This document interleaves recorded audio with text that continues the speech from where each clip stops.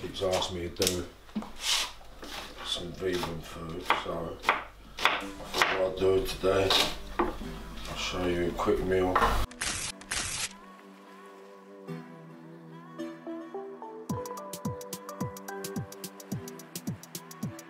It's going to have aubergines, broccoli, red pepper, green pepper and courgettes. If I was making the curry lamb, then I'll use aubergine and courgettes and broccoli rather than meat, fish or chicken. I've been using as well, more than anything, is this coconut oil for cooking. But I'm not using that. We use avocado oil. So these are just the onions. So we'll get these onions down so they're all caramelised nicely. We're going to do the vegetables with like a spicy tomatoey sauce.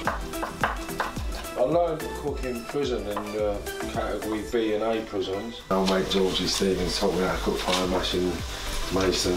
It's lovely when you cook a meal for a few people and it's really enjoyed. I like watching their face when they taste it. They don't expect me to be able to cook. I was like surprising people. People don't expect someone like me to cook. So I put about half a chilli in, so the food's got a little bit of a kick to it. This is another dish where you can have it vegetable if you want to be totally vegan. So you cook this, once it's cooked to a certain way, the next day you can add a bit of fish to it, fresh fish, lovely.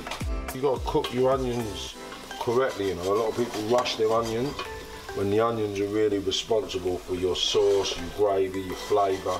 If you don't cook the onions right, then you don't get the flavour right. Don't let the onions stick to the bottom. If you let the onions stick to the bottom, then you ruin your gravy. It's about not allowing the onions to stick to the bottom of the pan.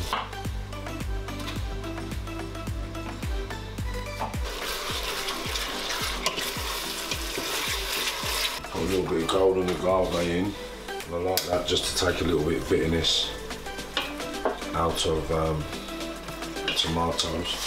Half a tin of tomatoes in there. We add a little bit of oregano. And what that does, brings out the tomato flavour. Courgettes and the aubergine.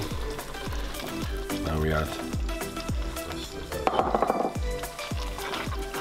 I stick to the diet that I'm on because it's healthy, keeps everything working, functional right, keeps me in the right frame of mind.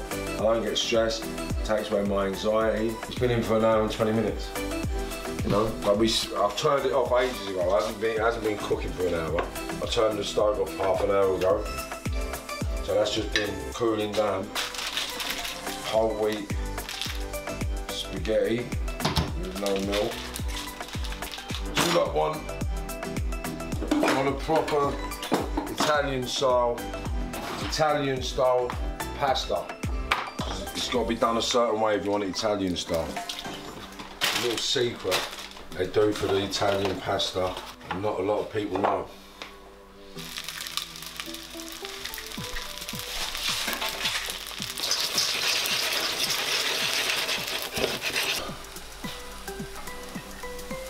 So you've got the egg covered spaghetti, a little bit of salt, a little bit of pepper.